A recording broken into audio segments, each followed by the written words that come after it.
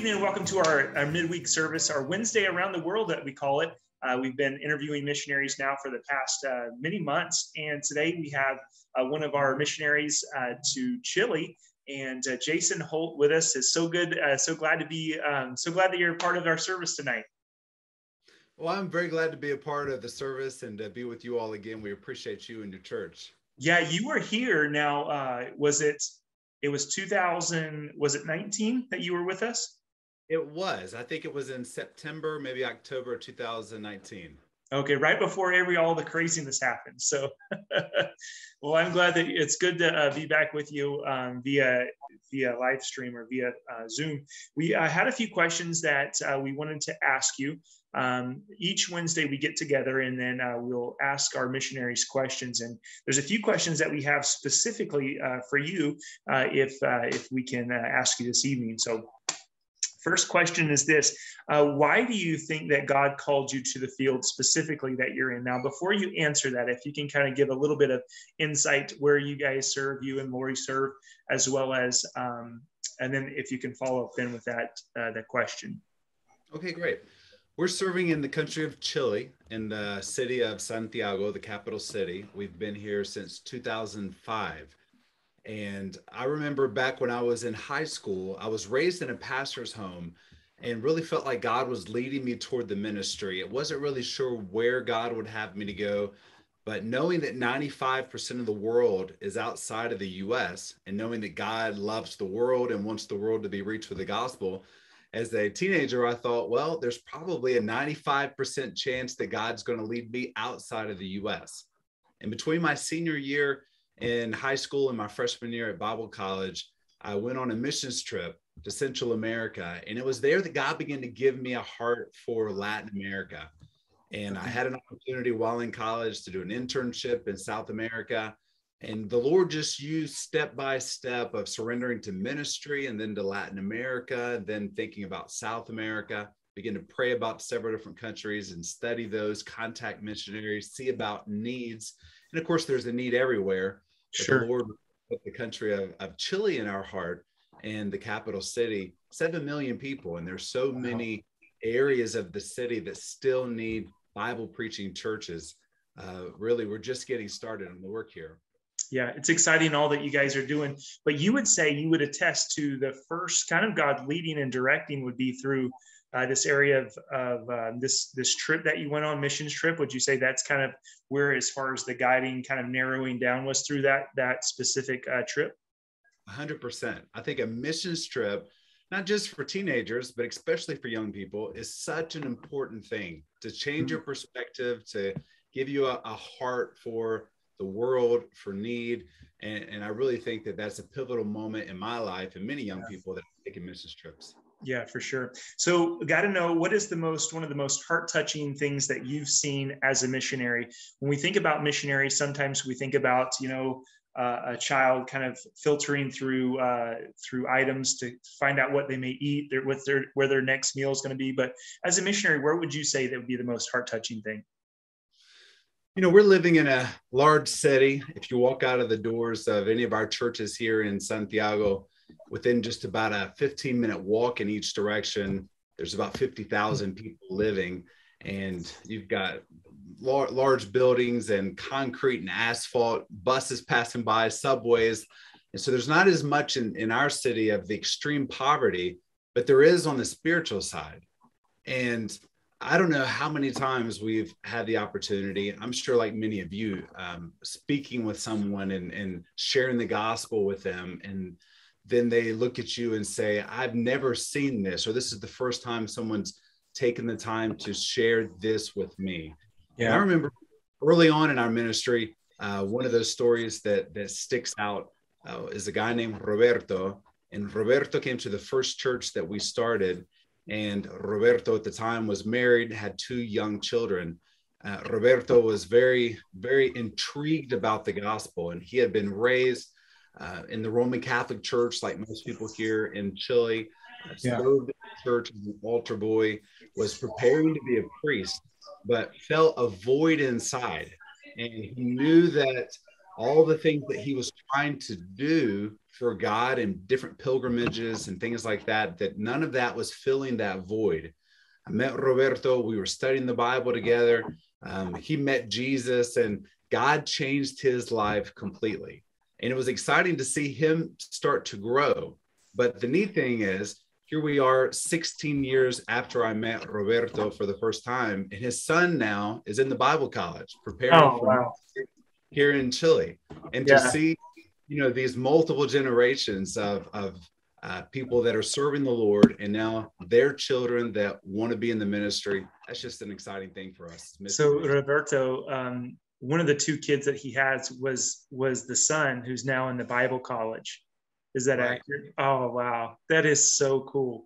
And that's a testimony of obviously your guys's perseverance, grit, determination, also a great God we serve, but also with the partnership that we have with you, that is fruit on the account that we have with you as a result of praying and giving, which we're very thankful for. Love hearing stories like that. So if somebody's interested in becoming a missionary, I can't help but think there's probably people that that's watching tonight that God may be kind of stirring in their heart to become a missionary. What are some ways that you could encourage them to be interested, or maybe even becoming a missionary themselves?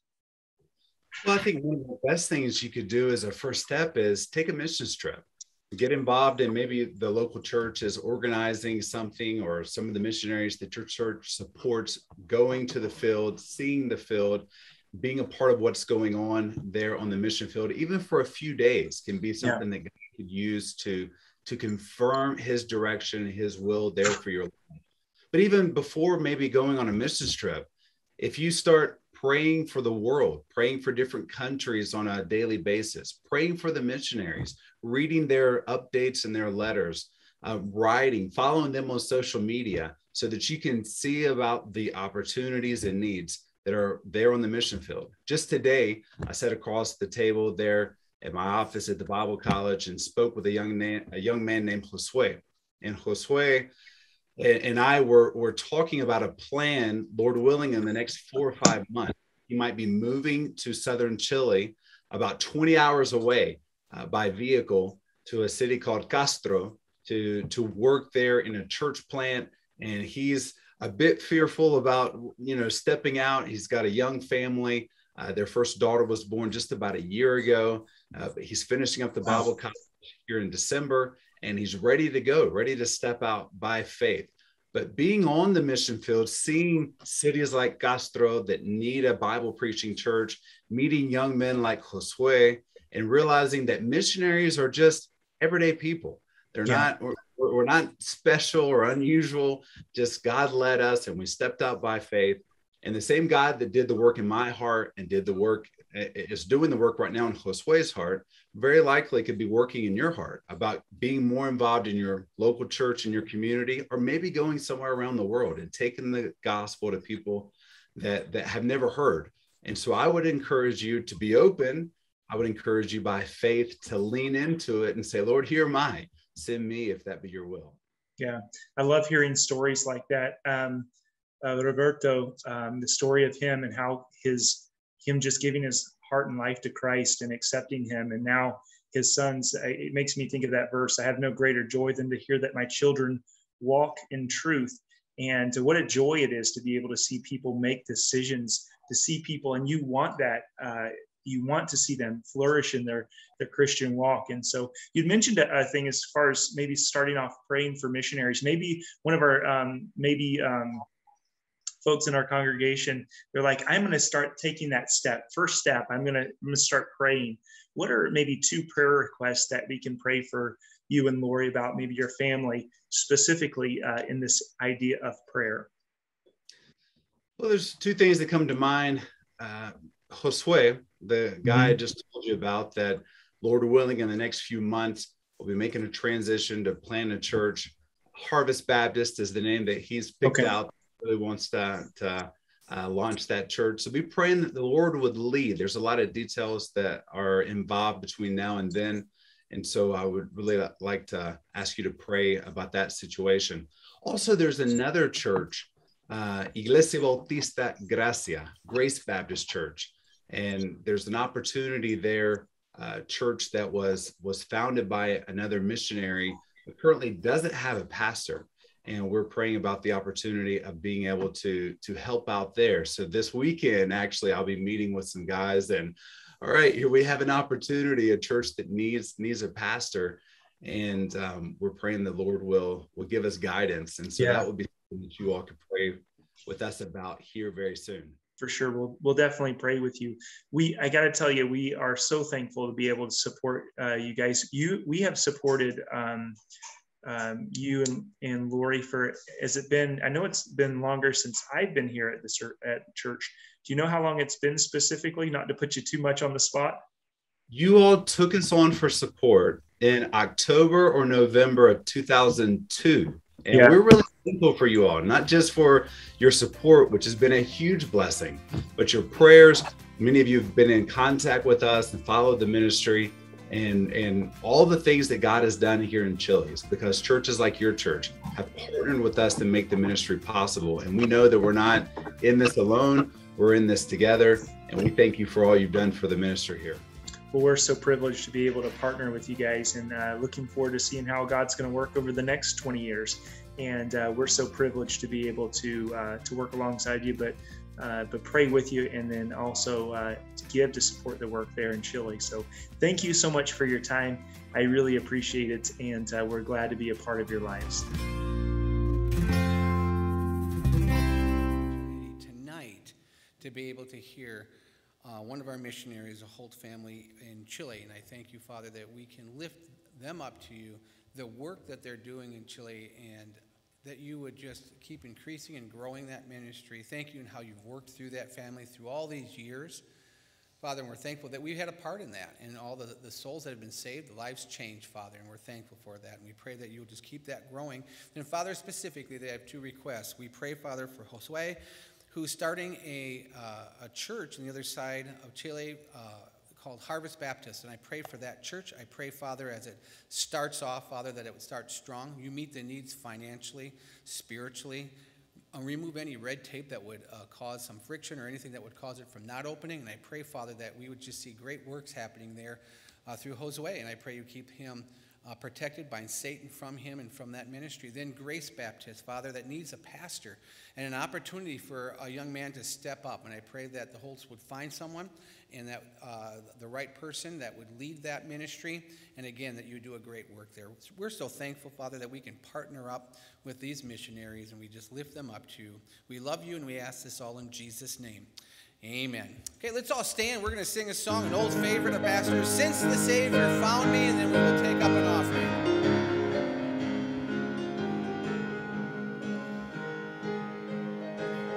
Since the Savior found me, pardon all my sins, I have had the joy and living hope within.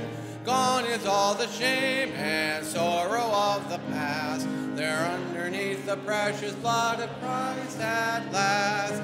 Saved, I'm happy on the way. Saved, I love him more each day. Saved, I know he's mine each hour. He saved and keeps me, sanctified me by his power. Since the Savior found me, all to him I owe. For his precious blood has washed me white as snow. Now no condemnation, happy as can be. I'm glad that Jesus justifies and sets me free.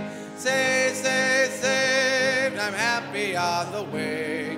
Saved, I love him more each day. Saved, I know he's mine each hour. He saved and keeps me, sanctifies me by his power. Amen. As the ushers make their way down, we're going to pray for the offering this evening. Father, we thank you again for all that you do. Thank you, Father, for meeting our needs. Thank you for the blessings you have shown each one of us. We pray, Father, that you meet the needs of this ministry. Thank you, Father, and how you've provided.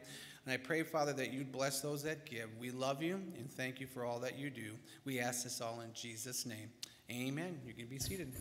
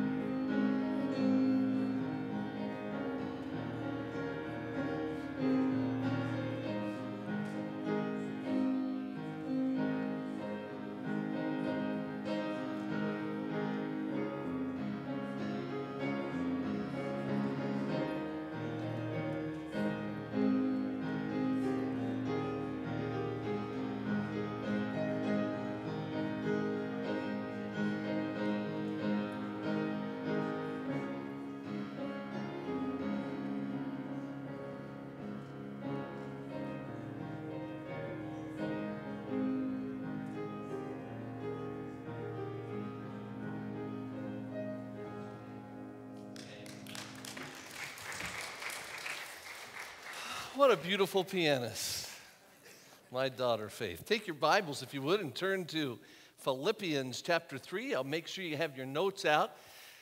When I was 13 years old, because of my actions and attitude, my mom asked me to move out of my house and move into my sister's house, where I would have some control from my brother-in-law. By the way, Gina Fittis, I was looking for you. I have a coat over here for you. Remember, you said you'd bring me the coat and you'd fix it? Okay, good. When will you get fixed? I don't want to put you on the spot, but I'd like to wear it tomorrow if I could. No, I'm just kidding. Gina's an amazing seamstress. She does amazing things with quilts and amazing things with a lot of things. And she came up to me one day and she said, "You have a spot on your collar." I said, "It's not a spot, it's an old coat and it's all worn out." She said, "I can fix that." So we'll see. Thank you. Thank you.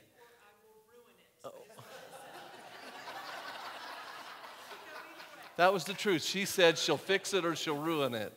And so, thank you. At least I know ahead of time. And you did tell me that. That's correct. Anyway, I was 13 years old. I was getting a little bit rowdy. I was in the 7th grade, and my mother and my oldest sister. By the way, Rob, good to see you too. I really want to know what happened to you yesterday. So after church, don't let me leave because I've been wondering all day long. Your wife texted me about something else today, and I thought, why didn't she tell me about Rob? So Rob's like, he's in trouble. He's always in trouble. So, but I want to know what's going on with that.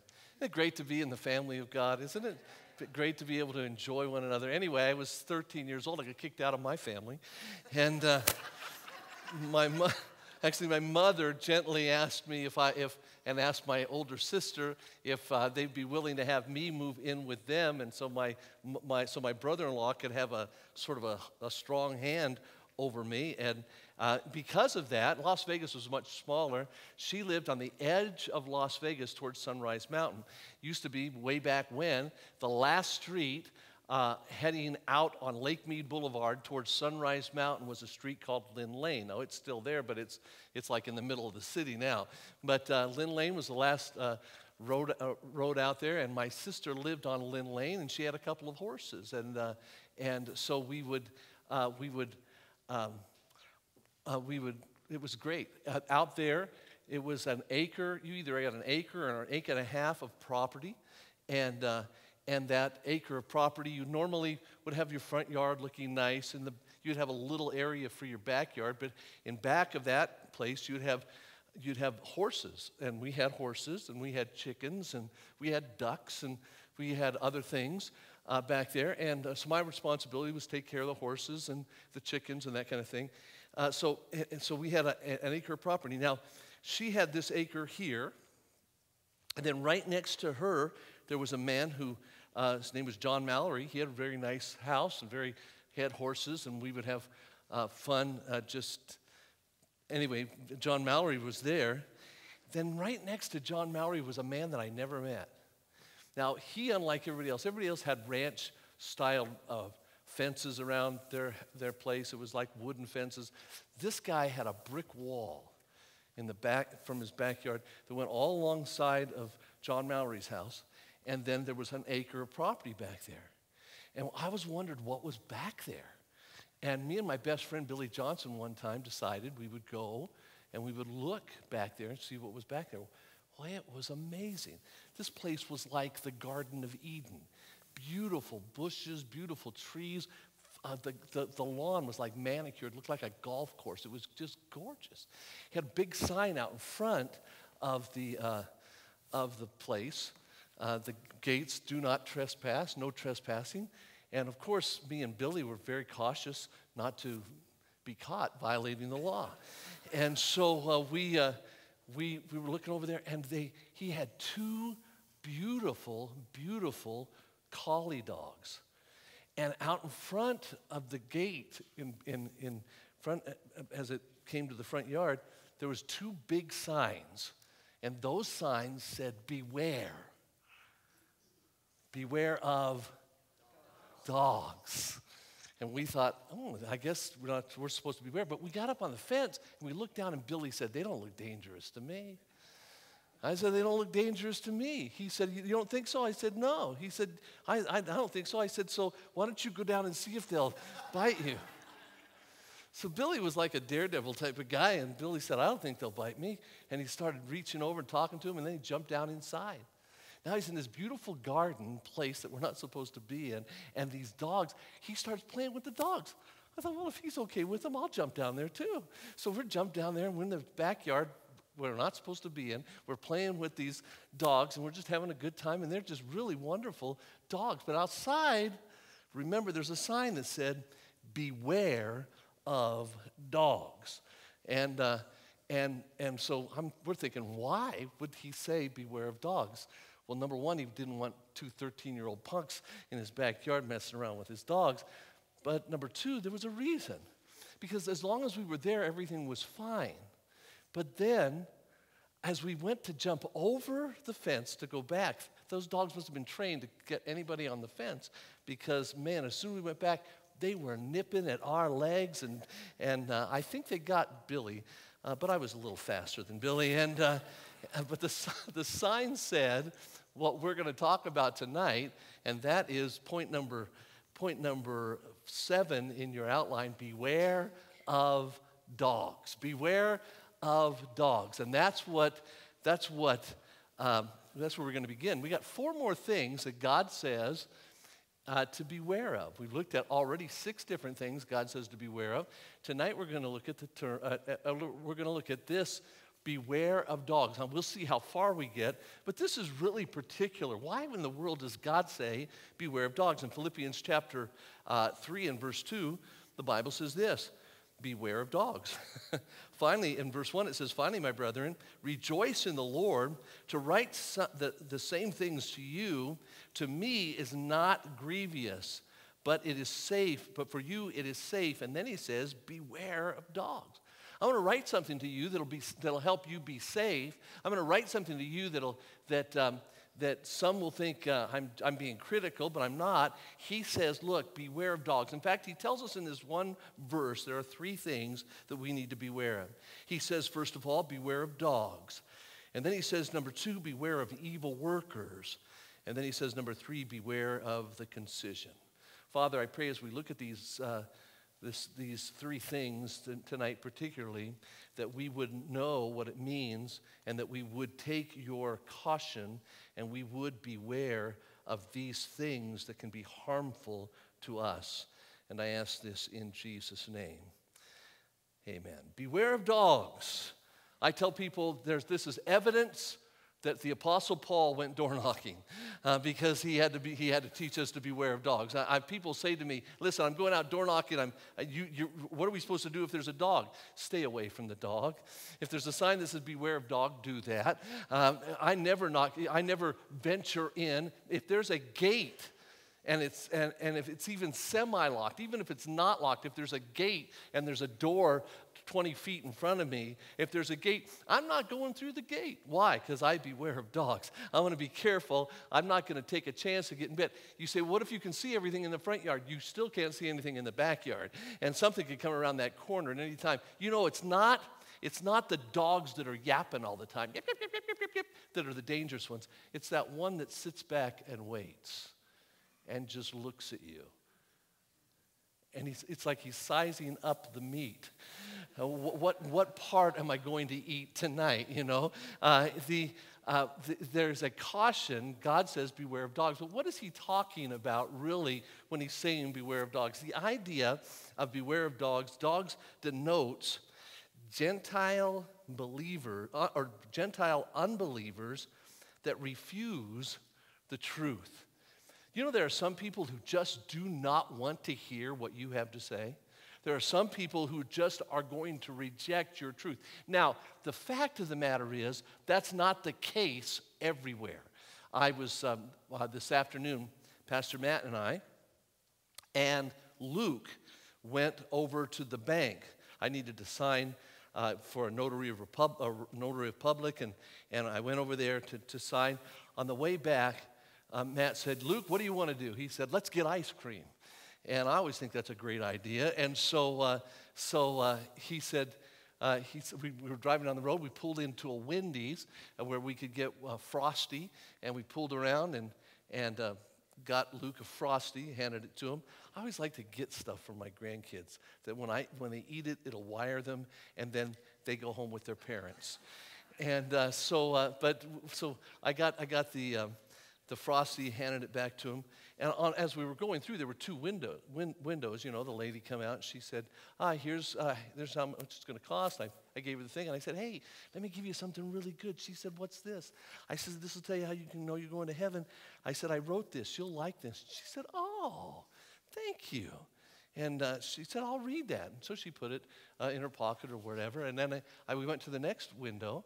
And lady gave us the Frosty, and she gave me the Frosty, and I handed it to him, and she started to turn around. I said, no, wait, I got something for you. And she said, what's that? I said, it's something I wrote. You're going to like this. And she said, well, thank you. And she looked at it.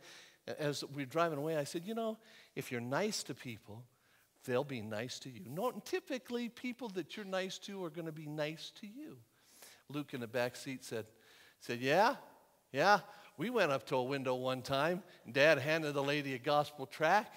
I said, oh, that's good. He said, yeah. She said, thank you. And she laughed, and she tore it up right in our presence.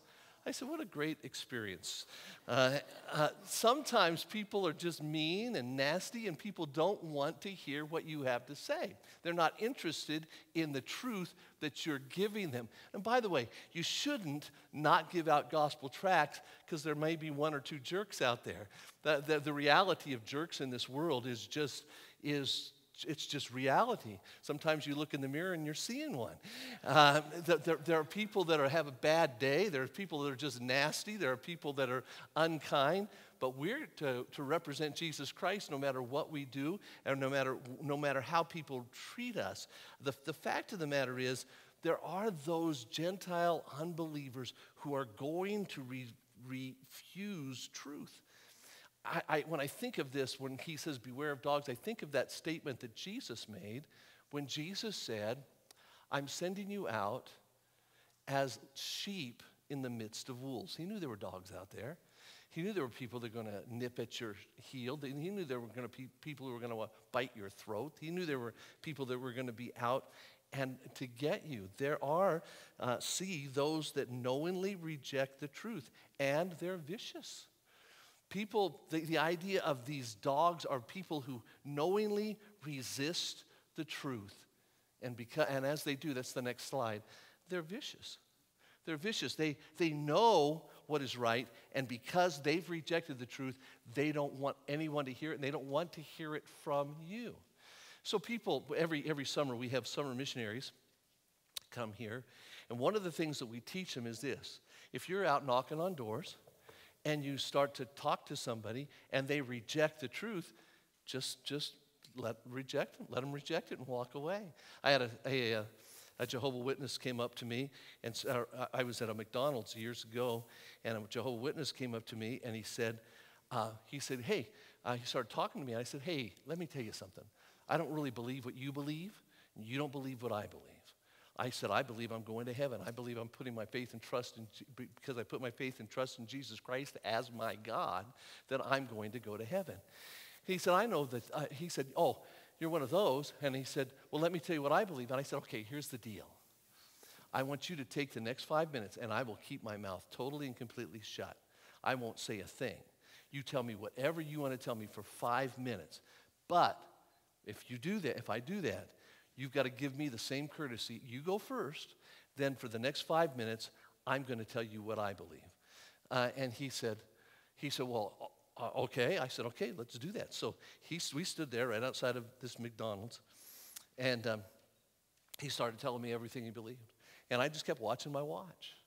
And he told me what he believed, that there was only one God, and his name was Jehovah, and there was no such thing as the Trinity, and they didn't believe in hell, and nobody was going to go to hell, and a loving God wouldn't send people to hell. And he just went on, and that the only way you can get to heaven is by doing good works. And he went on and on. And I listened to him, and he did pretty good in 5 minutes. He's a pretty good salesman, and he laid this stuff out. And I said, great. I said, 5 minutes is up. I said, now I have my 5 minutes. He said, okay. I said, no, you're going to listen to me. You're not going to argue with me. You're just going to listen to me, right? He said, yeah. And I said, well, okay. I said, now I want to tell you what you don't believe. He said, what? I said, well, you say you don't believe what I believe, so I want to make sure you know what you don't believe.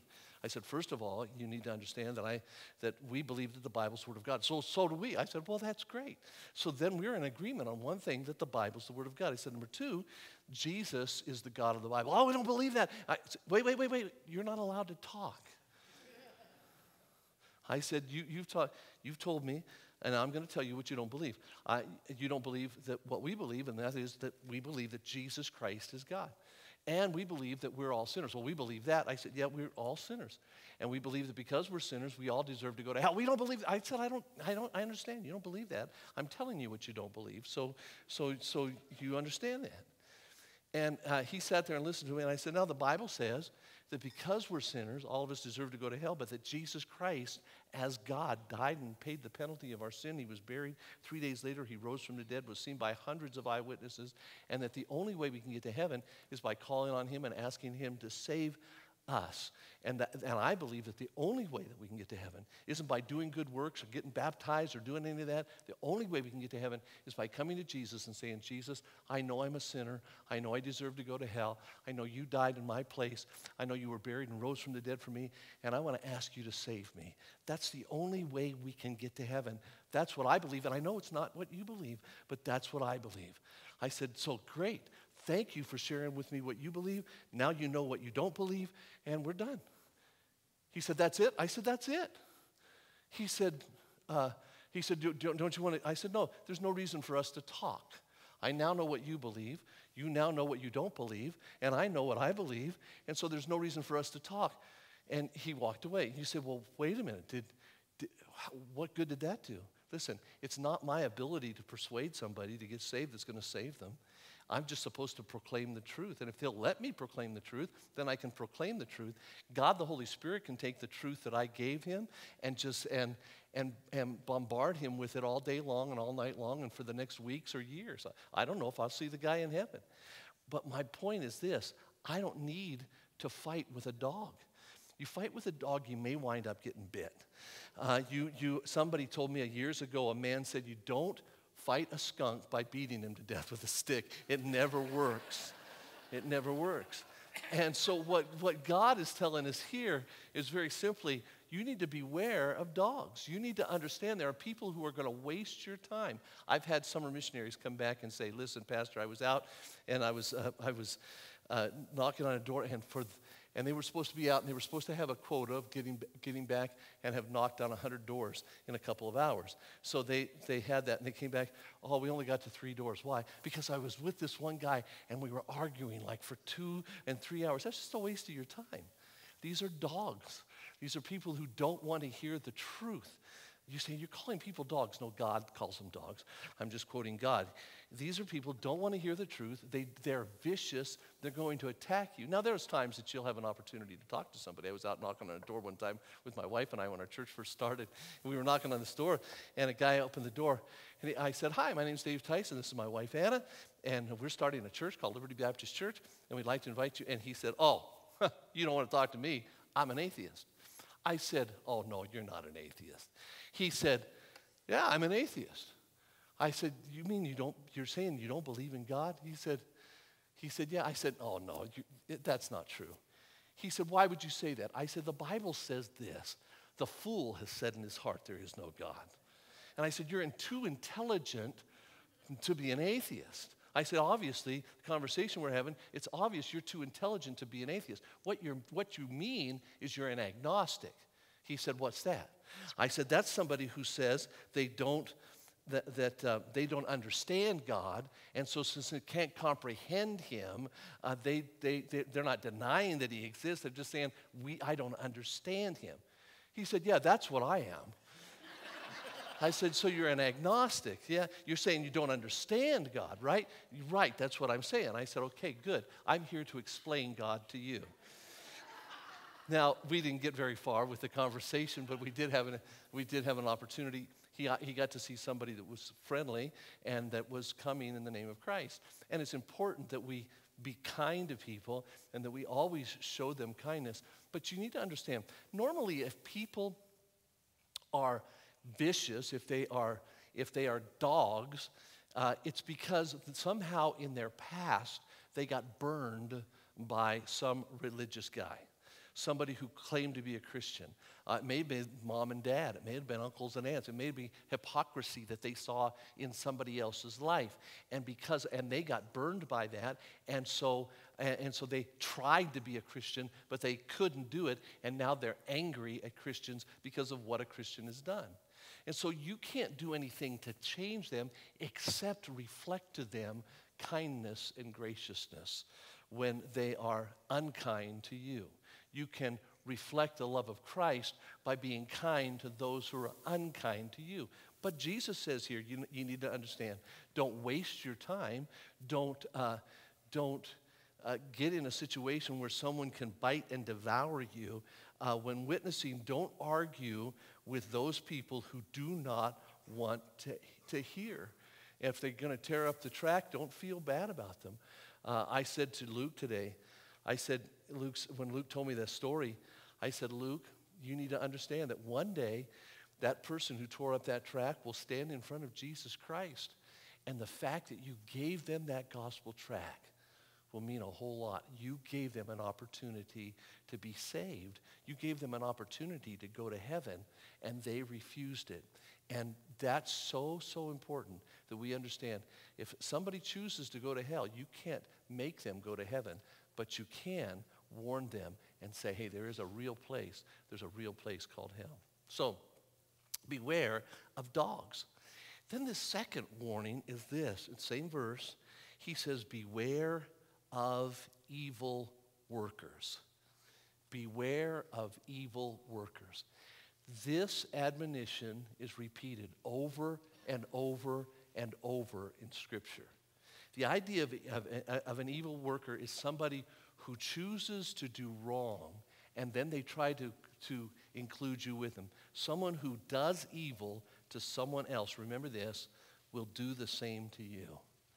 Someone who does evil to someone else will do the same to you.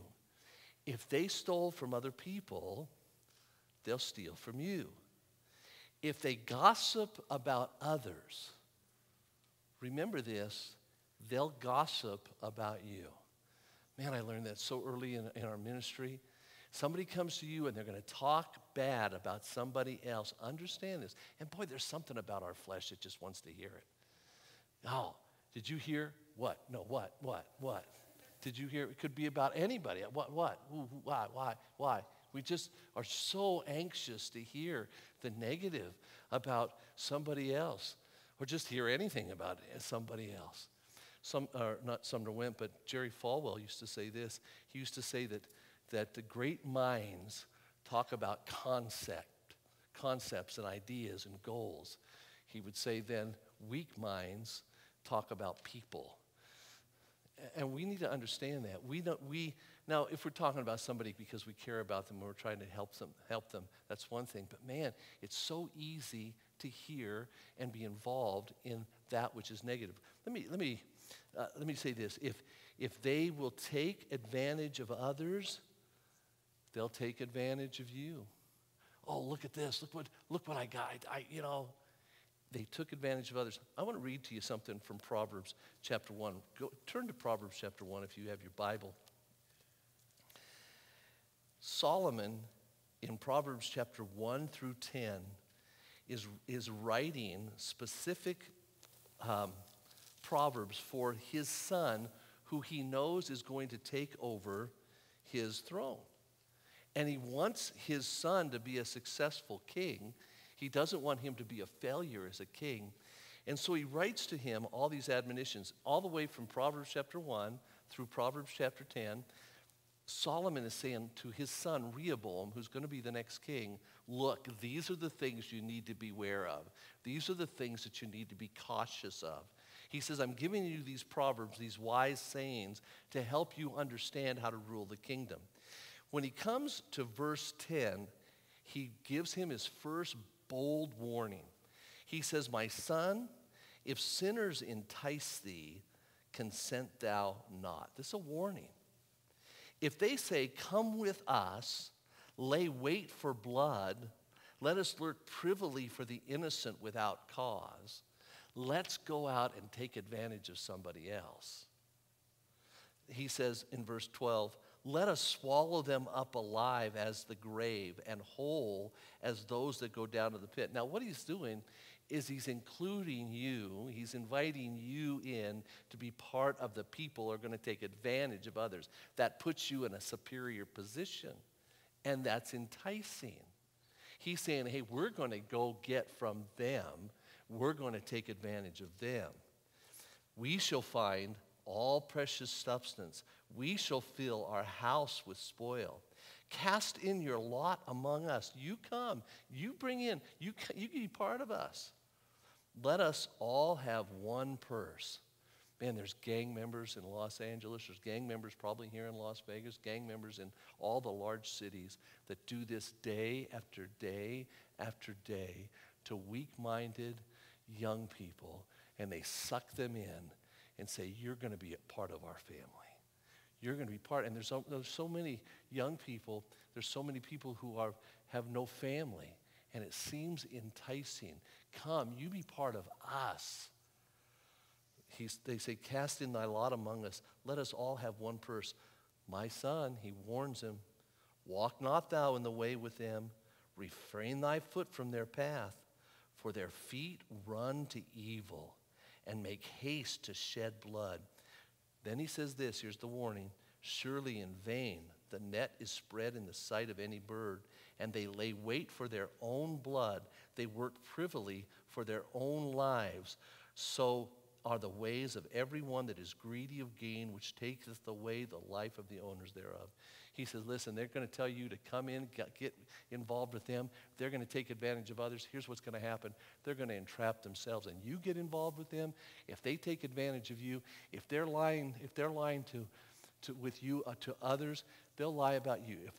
If they're gossiping about you, gossiping about others to you, they're going to gossip to you, or they're going to gossip to other people about you. Whatever somebody's doing, in an ungodly fashion and asking you to get involved with, listen, you're going to wind up having that same action towards you. Evil doers that do evil to one person is going to wind up doing evil to you. As a teacher, Rob, if a kid comes into your class and starts complaining about the teacher down the hall, he's going to be complaining to the teacher down the hall about you. Kyle, where you work, if somebody comes in and starts ripping apart the guy on the other side of the store, when he gets a chance, he's going to rip apart you to the guy on the other side of the store. He's saying you need to understand the evil worker is an evil worker. The evil worker does wrong. And if he's doing wrong, Curtis, to somebody else in front of you, be sure he's going to do something wrong to you. That's just the way it is. Evil workers don't change. They're going to treat everyone evil because the concept is very simple. It's all about me. It's all about what I'm going to get out of this. So don't be fooled by the guy that says, let me tell you what I did to this guy down the street. Because if he did it to the guy down the street, he's going to do it to you. Beware of evil workers. Beware of those who would treat others wrong. Look in Proverbs chapter 7. This is also a very great illustration of this. In Proverbs chapter 7, we have a story that I call the stupid boy and the strange woman. You say, why is he a stupid boy? Because the Bible says he's simple-minded. And Solomon is telling his son the story. He says, my son, keep my words, in verse 1. Lay up my commandments with thee. Keep my commandments and live, and my law is the apple of thy eye. Listen to what I'm saying, he's saying. Catch what I'm saying. Bind them about thy fingers. Write them upon the tables of thine heart. Say unto wisdom, thou art my sister, and call understanding kinsman. What he's saying is this. Listening to your parents, he's saying specifically to his son, you listening to my instruction is like binding wisdom in your heart. So listen to what I'm saying. That they may keep thee from the strange woman, from the stranger that flattereth with her words. The idea of the strange woman wasn't this. It wasn't a strange woman. That's not the idea. The strange woman was a woman that had not been taught the principles of Scripture like the Jewish ladies that were in Jerusalem or in Israel. But they were women from another land who conducted themselves and acted like harlots, and because they hadn't been trained in the Scriptures. And so they came in with strange customs. They dressed in improper, immodest fashion, and Israelite boys would watch as these girls came in and say, whoa, I'm taken by a strange woman. This woman from outside is like dressed to the hilt, and man, he's catching the eyes, and he's saying, beware of that. Don't get led astray. Now, Solomon could speak with this with authority because he had 800 wives, and he had been taken in by a bunch of strange women in his life, so now he's warning his son, don't do the dumb thing that I did. So he says, so it gives us a story. He says, for at the window of my house, I looked through my casement. So you pictured, he's up in this house. He's got this window, and he's looking through the window. He's looking down at the street, all right? He says, I looked through my casement, and behold, among the simple ones. The word simple just means stupid. Okay, I saw a bunch of stupid people down there. I discerned amongst the youth. These were particularly young, stupid people, okay? I considered amongst the youth a young man, void of understanding. The word void means empty, and understanding means knowledge. So he was empty-headed. He had no brain. I discerned amongst these stupid, simple people a young man whose mind obviously was empty of any knowledge. Quite a graphic description. So he's passing through the street near her corner, and he went the way of her house. The stupid boy is going by the harlot's house. In the twilight, he's going, how do we know he's stupid? Because he's going that way in the twilight, in the evening, in the black and dark night. What a dumb place to put yourself when you know there's a harlot down there. Don't do it. And behold, there met him a woman with the attire of a harlot. The word behold is very, it's like a surprising word. It's like, and he's walking along thinking nothing's going to happen. And shock, shock. It's nighttime, it's twilight, and I'm going by the harlot's house, and oh, shock, it's a harlot. Okay, so here it is. And behold, there met him a woman with the attire of a harlot, and subtle of heart. That is, she knew how to say the right things. And then he describes this harlot. She is loud, and she's stubborn, and her feet abide not in her house. That is, she's always sneaking off. And she is without now in the streets, and lieth in every corner. So she caught him. Immediately, she's physical, and kissed him, and with an impudent face she said unto him, I have peace offerings with me. This day I have paid my vows. She actually speaking in religious terms. She says, therefore came I forth to meet thee. She lies to him. She didn't come to meet him. She came to meet any guy that would come along. Therefore came I forth to meet thee, diligently to seek thy face, and I found thee. I found you. You were the one I was looking for. You. It's only you. Then she starts talking about inappropriate things. When a girl starts talking to a guy about her bed, that's inappropriate. I have decked my bed with coverings of tapestry and carved works, and with fine linen of Egypt. I have perfumed my bed with myrrh and aloes and cinnamon. What he should have done at that point is said, first of all, he shouldn't have been there, and he showed himself stupid for being there. Again, this is the stupid boy and the strange woman. And I have perfumed my bed with myrrh and aloes. At that point, he should have been running the opposite direction. Come, she says, let us take our fill of love until the morning. Let us solace ourselves with love. And his thoughts are, wait a minute, where's your dad?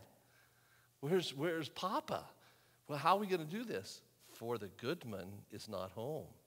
He's gone on a long journey. This good man, this father was gone, and she was saying, come into my house. Nobody's home.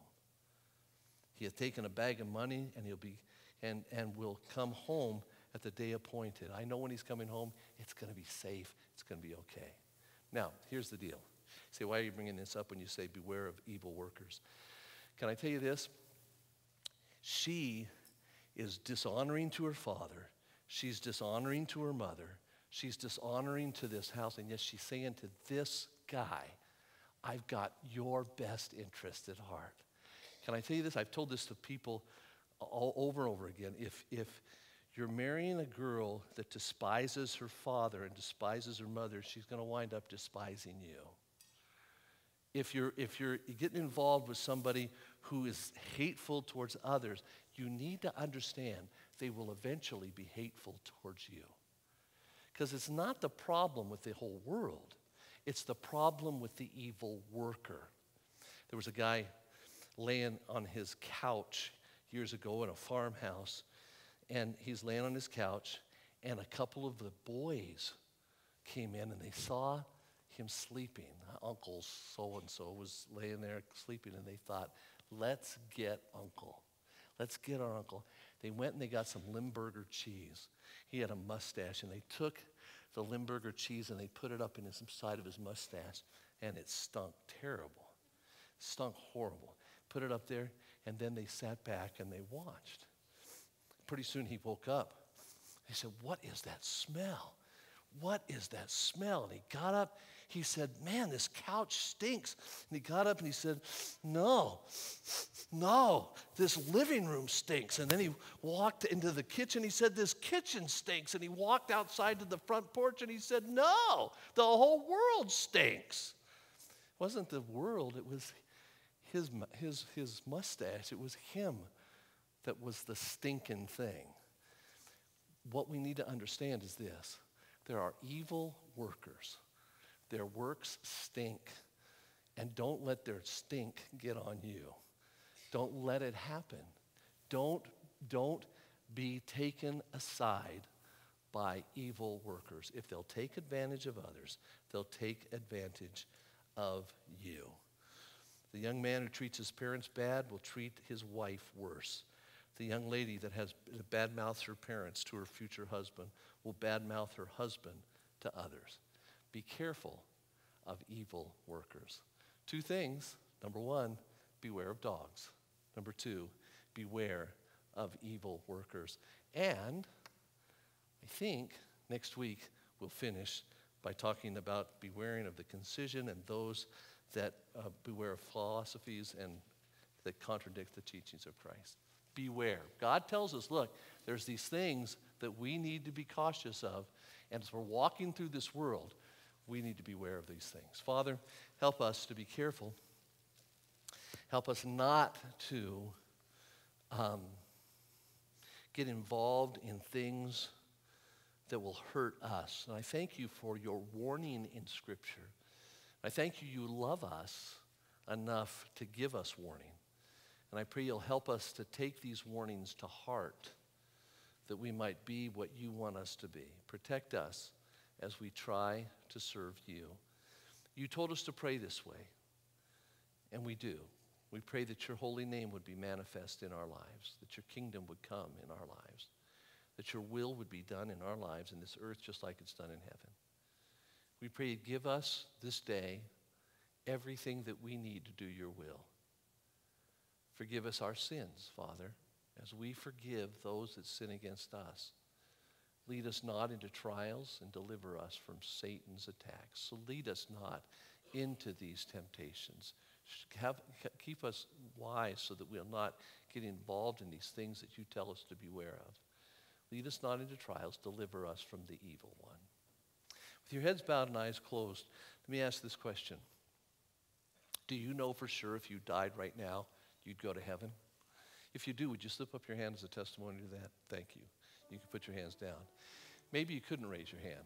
Maybe you're here and you say, preacher, I don't know I'm going to heaven. I'd like to know for sure I'm going to heaven, but I don't.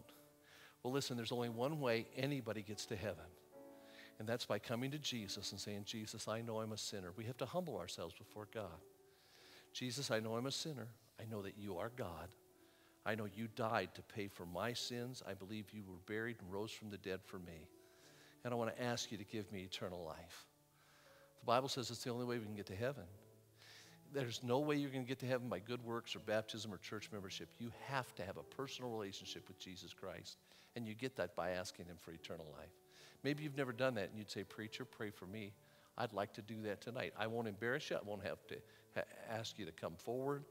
But if you're here and you say, preacher, I don't know for sure I'm going to heaven, but I'd like to know that, I'd like to pray for you and pray that you'll receive Christ tonight. Would you let me pray for you? Anybody like that? Would you slip up your hand? I didn't raise my hand a minute ago, preacher. I don't know for sure I'm going to heaven, but I'd like to know that. Pray for me. Anybody like that at all? Hold it up high enough for me to see. Okay, I see a hand that went up. I'll pray for you. Anybody else? Anybody else? Father, I pray for this one who raised their hand and said, I don't know for sure I'm going to heaven. Thank you for his honesty. And I pray, Father, that before he leaves here, he'll put his faith and trust in you and ask you to give him eternal life. With heads still bowed and eyes still closed, let me say this. You can pray right now. If you'd like to, you raised your hand and said, I'm not sure I'm going to heaven. You can pray right now to Jesus Christ where you are. You can say these words to him. Don't just repeat these words because I tell you to repeat them, but you can say these words to Jesus and he'll hear and answer your prayer. Just say to him, whisper these words to him, Dear Lord Jesus, I know that you are God, and I know I'm a sinner. I know I don't deserve to go to heaven, but I believe you died to pay for my sin. I also believe you rose from the dead, proving you are God. And right now, in the best way I know how, I call on you and ask you to be my Lord and my Savior and my God. Thank you, Jesus, for dying for me. Help me now to live for you. If you just prayed that and you meant that, then you're on your way to heaven because you become a child of God by asking him for salvation. We'd like to help you grow in that. Christian, ask God to help you. Be cautious about these things. And beware of these things. Beware of evil workers. Beware of getting sidetracked when it comes to witnessing. Just share the gospel with those who want to hear it.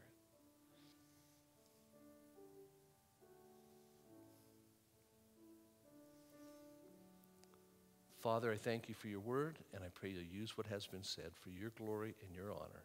And it's in your name I pray. Amen. Isn't God good? Can you say amen? All right, that's it. Thank you for coming. And that's it. I don't sing or dance. It's all over. God bless you. Have a good night.